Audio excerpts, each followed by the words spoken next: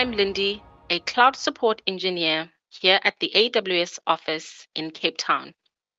Today, I'm going to show you how you can pay for your AWS bill in a non-USD currency.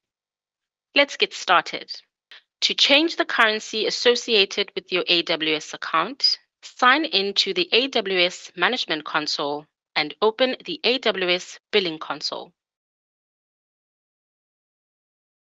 On the navigation bar in the upper right corner, choose your account name or alias and choose Account. For Select Payment Currency, select the new currency to pay your bill. Supported currencies will be displayed here.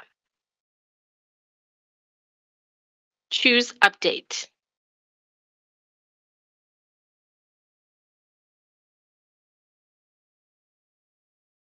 When using a non-USD currency, consider the following.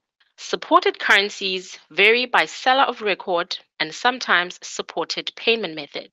All preferred currency amounts shown in the AWS Billing and Cost Management Console are estimated in USD. Your finalized monthly bill is generated in the local currency that you choose. Rates can change daily. Note, currency conversion is provided by Amazon Services, LLC. You can change your local currency at any time, but after an invoice is finalized, the invoice must be paid in that currency. You can pay invoices in non-USD currencies by using Visa or MasterCard.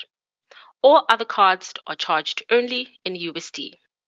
Note, if you choose a payment currency that the card issuer doesn't support, then you might be charged foreign currency conversion charges or fees.